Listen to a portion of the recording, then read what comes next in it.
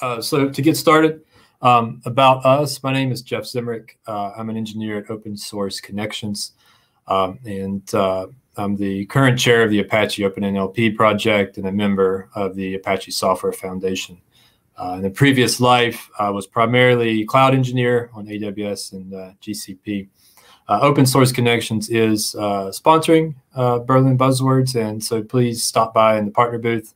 And we're also hiring, so if you like search and you like this kind of stuff, please definitely stop by. You can always get in touch with me at email or join the Relevancy Slack. I'm always available there as well. David? Yeah, hi everyone. My name is David Smithbauer. I'm excited to be here with all of you today. Appreciate the opportunity. I'm an engineer with Leidos, specifically, I guess in the last few years, specifically related to DevOps.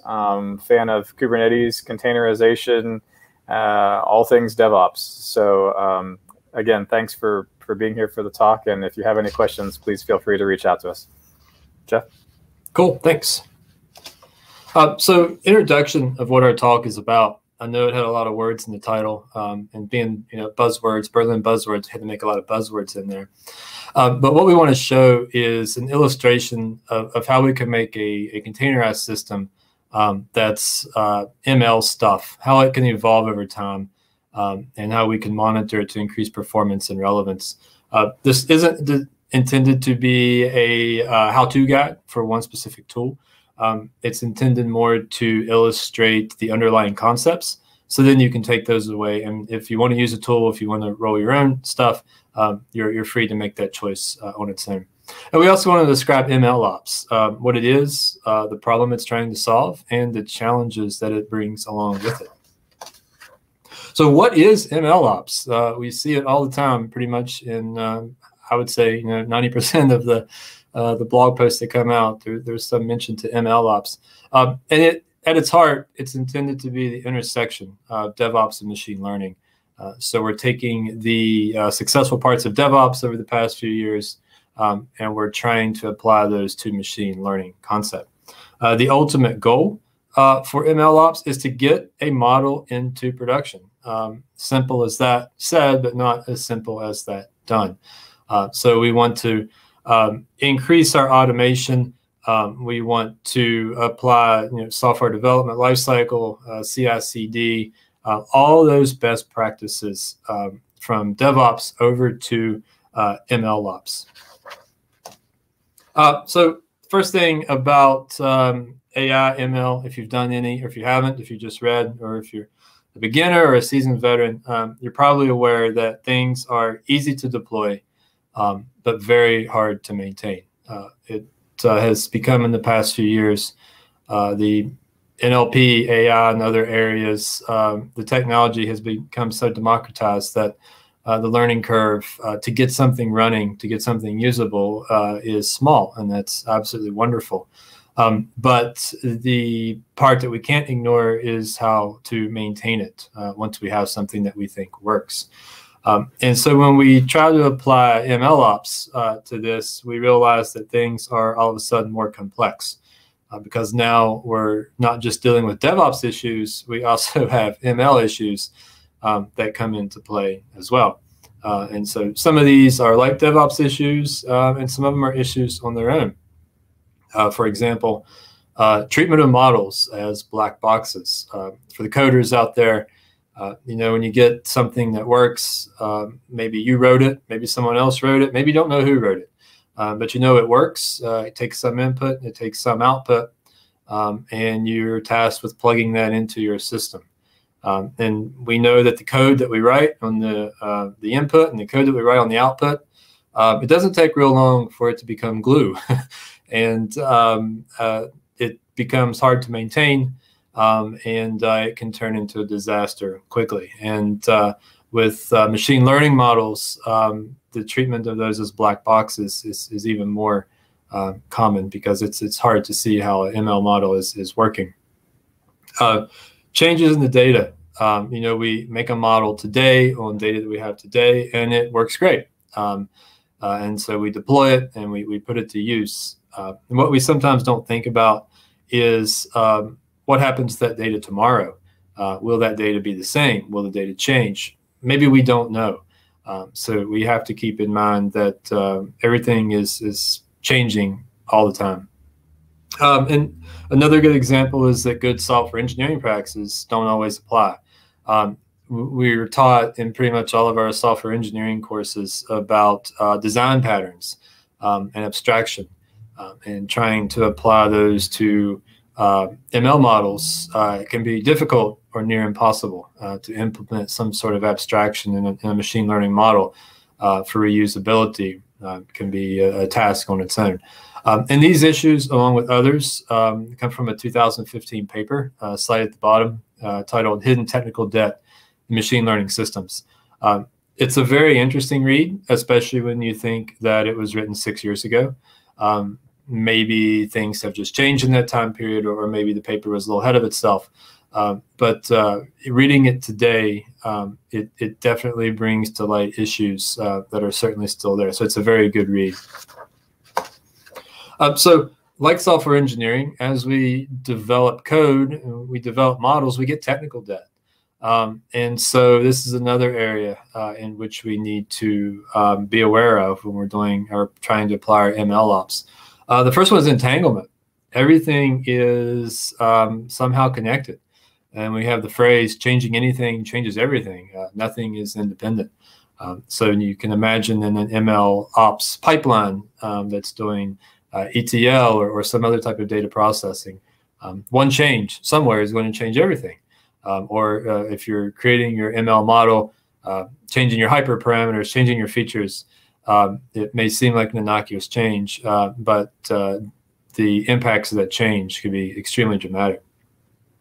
Pipeline management itself, ETL is 3 short little letters, but it's a daunting task in itself.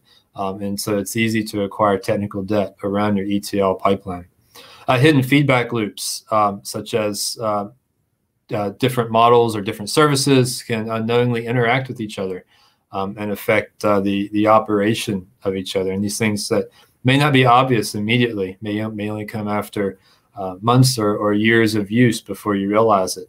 And so we can't really apply the Marie Kondo approach of does it bring you joy? If not, throw it out. Otherwise, we would just throw out all of our technical debt forever. So a spoiler there, don't throw out your technical debt. We have to address it. And so machine learning brings its own technical debt that we have to address, just as we would from software development. So back to MLOps. Lots of AI projects don't make it into production. If you try to Google that and find statistics, you'll see anywhere, some studies say 53% up to 87% of AI projects don't make it into production. And whatever those reasons are, it varies. But we can take away from that number that that's a decent amount of projects. So the ones that fail for technical reasons, MLOps is trying to put standardized ways around those projects to help make them more successful. And an example of that was Kubeflow that started in 2018.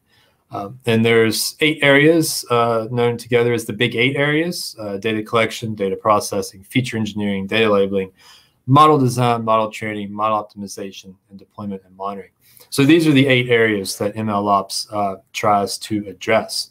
And if you're like me and you say, oh, 8, it can't be that bad, but then you look and for example, deployment monitoring, that is a lot more than just 3 words. There's a lot that goes into that. And so each of those areas. So MLOps becomes a broad and daunting task to address those 8. So for our project here, to illustrate some of this, what we want to build is we're going to build a ML-powered system that uses trending hashtags from Twitter to influence our search results. So we are going to monitor Twitter hashtags, and we are going to use those hashtags in our naive algorithm to determine what's trending to influence our search results. So in this example here, you can see I have a Christmas tree there on my movie. So at the end, what we want to do is if we search for, say, family movies at Christmas, if Christmas is a trending hashtag, then our search results will be influenced by those trending hashtags. So here's some example search results to help illustrate it a little bit better, a little more concrete. So on the left-hand side is 10 movies that were retrieved from a search index that was that contained the TMDB data set, a subset of the data set.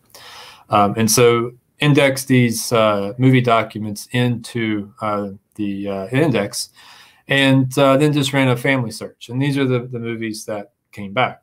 And so on the right side is where we want to get. So let's say that the hashtag Christmas is trending, and we do that search now. Then as you can see, we get 10 family movies that in some way deal with Christmas, whether it's at Christmas time or somehow other closely related to Christmas.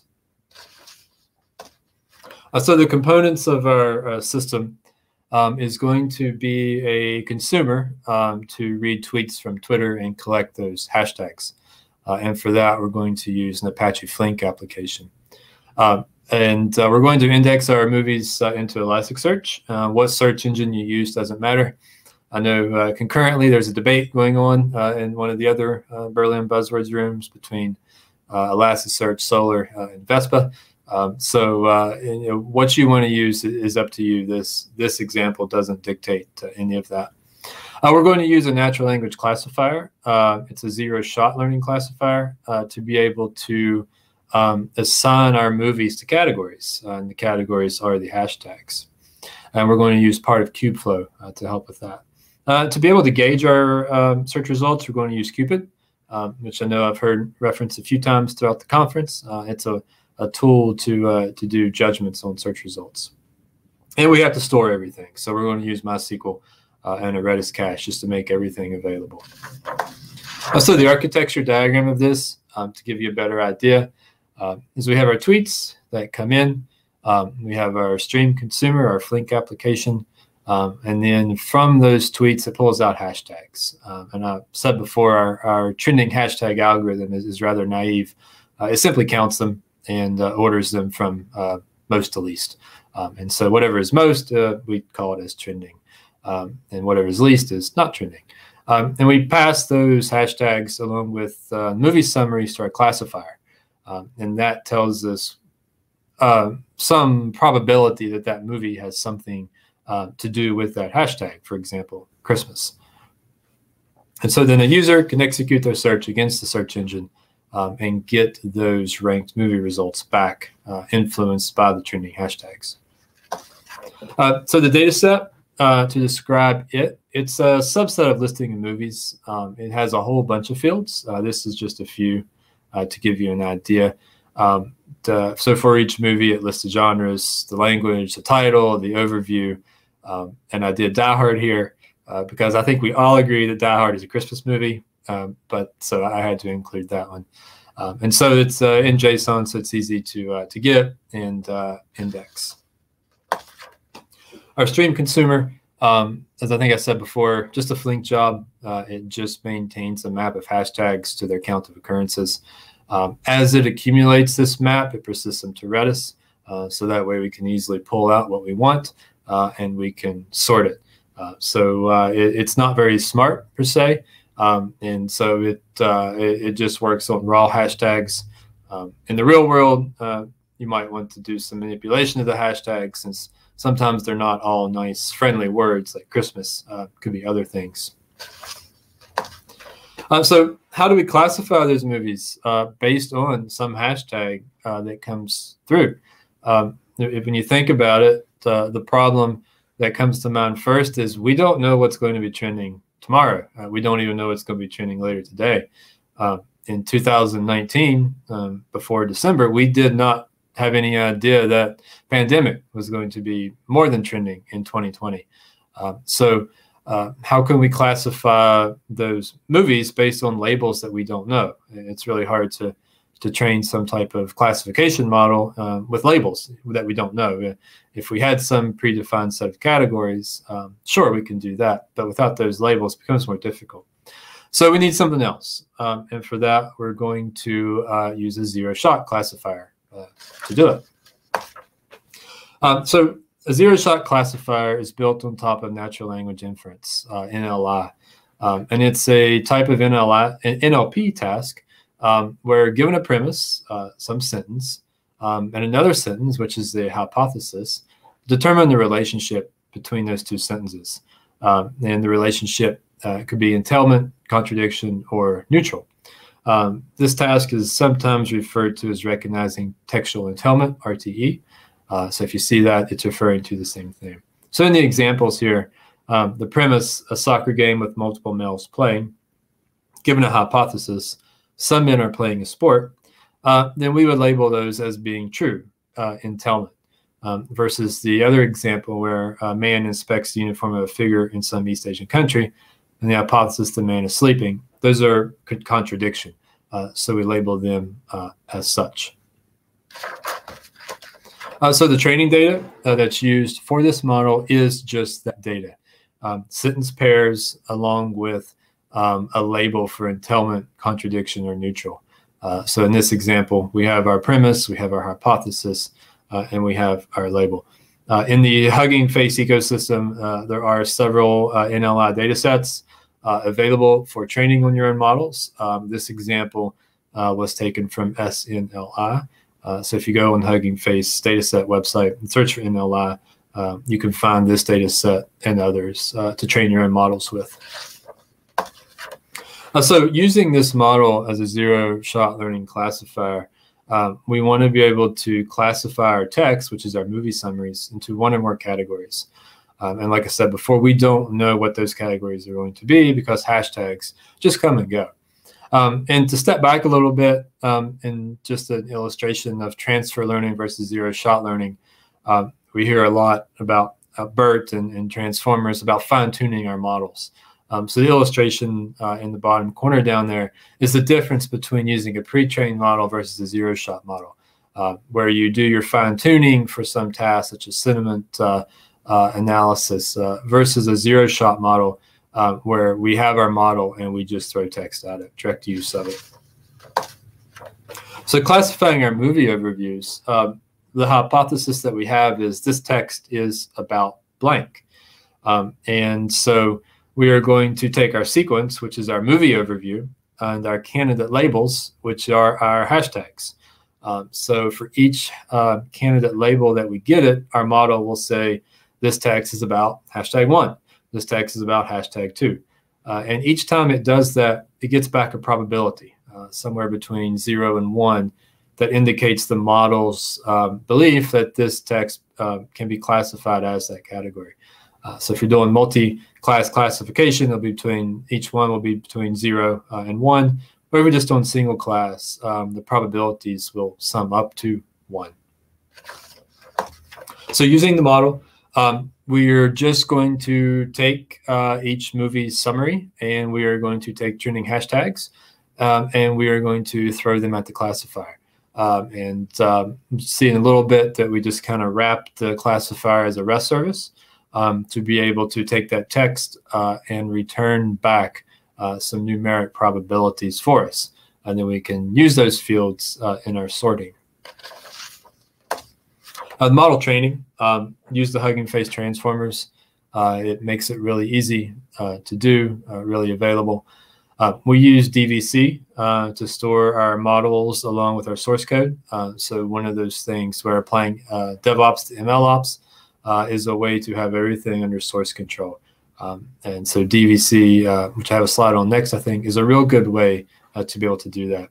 Everything runs in containers, so we can deploy it to our cluster or run it locally or wherever that we need to. So model versioning with DVC. So DVC is a really good tool, if you're not familiar with it, to be able to capture artifacts like models into Git repository. So it stores the metadata about the files in Git while pushes the actual models, which can be many gigs in size, of course, to some backend, whether it's S3 or to an SSH file share, NFS, or some other place. So you can do Git push and Git pull and get your models and persist your models right along the source code. So whatever code or data that you use to train your model, you can now have it right there with the model itself. So evaluating the models. So after we make a model, we need to know how well it's working. There's 2 bullet points: trends come and go, and new movie releases. You put those together, and we end up with a stale model that's probably not going to do what it needs to do a few days, months, or years from now. So we have to keep improving it over time. And we have to have a way to be able to judge the performance of our model. One way to do that is to use human judgments of movies against a few categories. So in that example search I had at the beginning, you can go through and you can score each result as somewhere between 1 and 4 of how good of a search result it is. You can save those judgments and you can compare them to judgments and search results using your model. How well does it perform? Is it better than human judgment? Is it worse? How does it compare to our human judgments?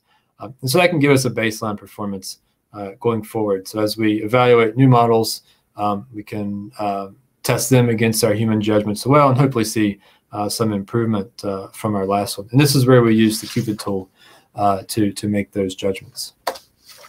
So here's an example of our human judge movies on the left. Most Christmas shows there are very much about Christmas. The ones that we gave 3s to are only a little bit about Christmas, so they take place during Christmas time. And the movies on the right, I took some liberty there on some of those Christmas movies just to illustrate the point a little bit more. Predator certainly did not come back as a search result, but you can give it a 0 as it has nothing to do with Christmas. Same as Die Hard. It only takes place during Christmas. It's not actually about Christmas. And so those judgments are less than the ones on the right. So as our model improves, then we hope that our scores of our search results on the right would show improvement over time. So deploying our model, use KF serving. It's part of the Kubeflow package. And KF serving is really nice because it encapsulates a lot of stuff that you normally have to write yourself. So for example, you could certainly take your model and wrap your own REST service around it in just a couple of hours and call yourself done and deploy it. But you're missing out on some of the stuff that KF serving gives you, such as auto-scaling, networking, health checks, and so on. So just by using KF serving, you can have all that available to you.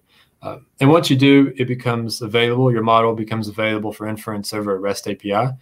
So using a curl command, such as the example shown, we can send sentences and labels over to the model and get the output pretty easily. The model itself, use a DVC for training. At production time, you can keep using DVC. You can also use the new Hugging Face Model Hub. You can persist it up there and just pull it automatically if you choose. So once you're good, the new classifier, it's ready to be used.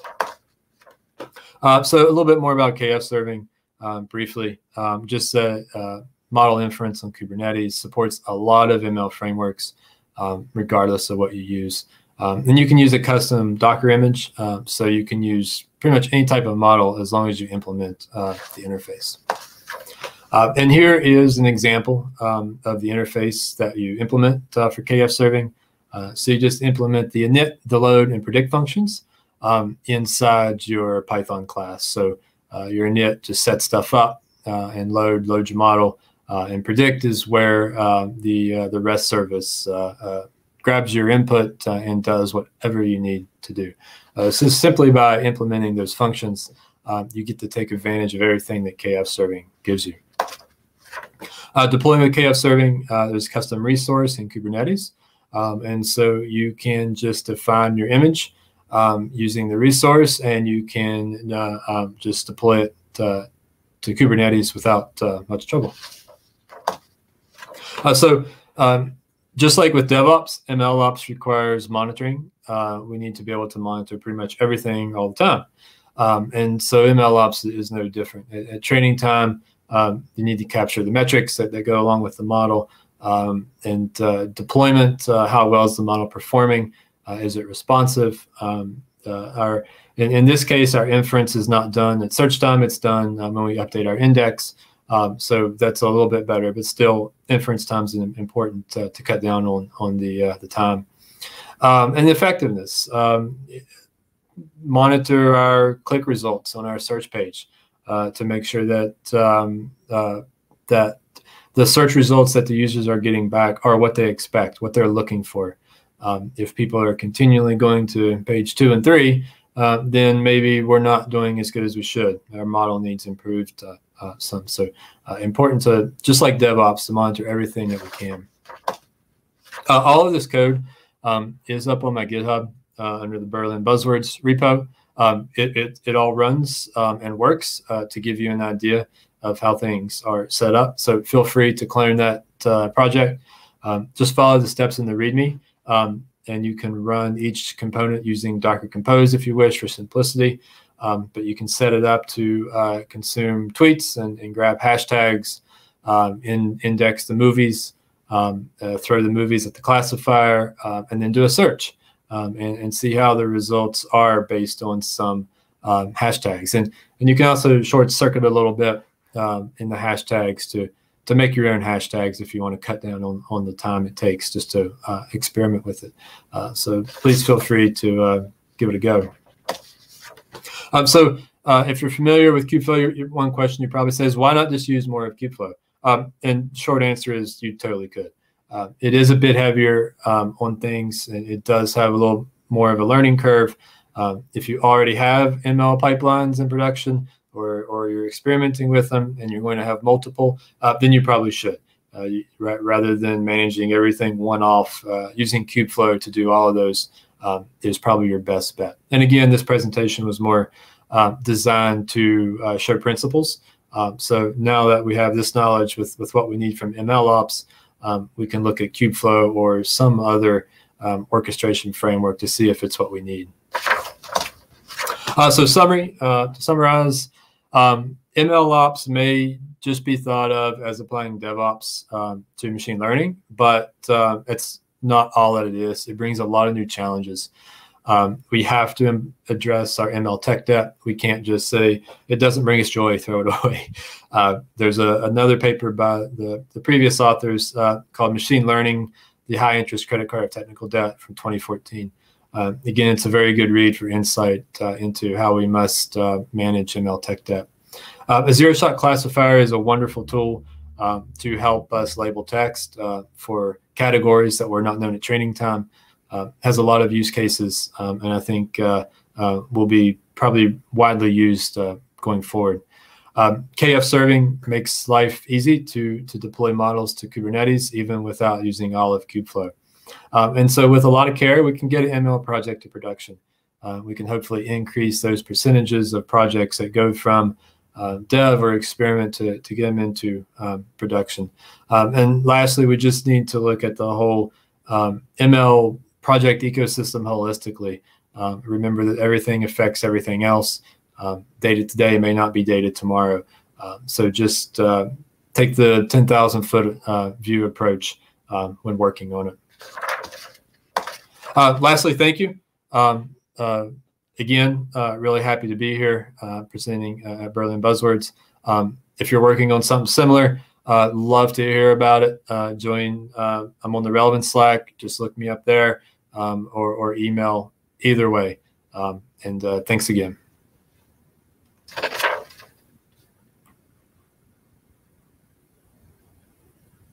Thanks for that, Jeff. That was a lot of content. Really enjoyed listening to that. I don't see any questions coming in from our viewers, but I have one if we have a few moments, which I think we're short on time, but how would you incorporate A/B testing, experimentation, segmentation, all of those kind of fun things about ML? What's the approach, and how does that get included into all of this MLOps? Sure. Yeah. Great question. With the system like we did, the A/B part, you can really just kind of apply how you would typically do A/B testing. And so this one, with your search results and your classifier, you don't want to make changes to your index on the fly what people are using. So you kind of need a separate system to test stuff there. And for A/B on your search results, you can apply different metrics or capture. You don't have to make it available to everyone at the same time. You can roll it out slowly or however you need to based on your demographics or to try to measure results that way. And I'll jump in here too. I think Jeff mentioned the KF serving, right? So we can utilize some of the capabilities inherent to Kubernetes as well. As we serve up those models using KF serving and put them into the cluster, right? We can use some of the other mechanisms that are there and approaches with Kubernetes as far as being able to route percentages of traffic to different models that are being served by, using KF serving to serve those up in the Kubernetes environment and route percentages of traffic that way too. Yeah.